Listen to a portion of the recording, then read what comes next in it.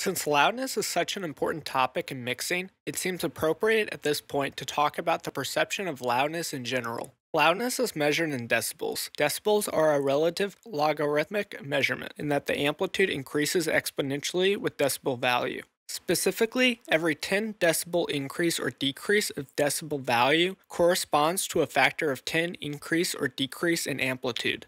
In other words, increasing a sound's amplitude by 10 decibels multiplies its amplitude by 10. Increasing a sound's loudness by 20 decibels multiplies its amplitude by 100. Increasing a sound's loudness by 30 decibels multiplies its amplitude by 1000, and so on. Decibels are a relative measurement in that the measurement of decibels does not tell you precisely how loud a sound is. It can only tell you how loud it is relative to some reference amount, usually designated as 0 decibels. So, for instance, a level of 3 decibels is 3 decibels louder than the reference level, and a level of negative 3 decibels is 3 decibels quieter than the reference level. When discussing real-world sounds traveling through the air, loudness is most often measured as dBSPL, or decibels of sound pressure level. This is a unit of measurement based on the decibel, with the reference level of 0 decibels per sound level being the quietest sound that is audible by a young adult with undamaged hearing. The threshold of pain is generally placed around 120 decibels per sound level.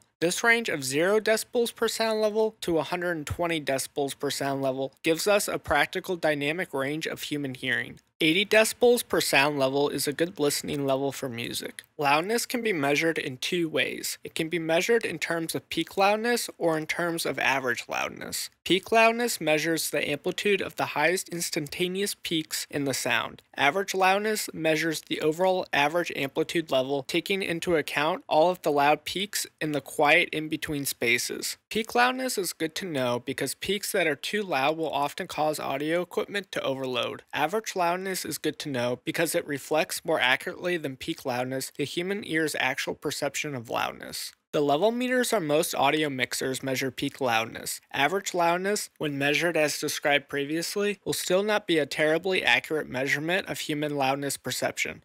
Loudness perception is complicated by the fact that the ear has a bias towards certain frequency ranges and away from others. The ear is most insensitive in the subsonic range and becomes progressively more sensitive into the upper mid-range, after which its sensitivity rapidly rolls off. The sensitivity also varies with volume, with the ear being less sensitive to bass and treble at lower volumes.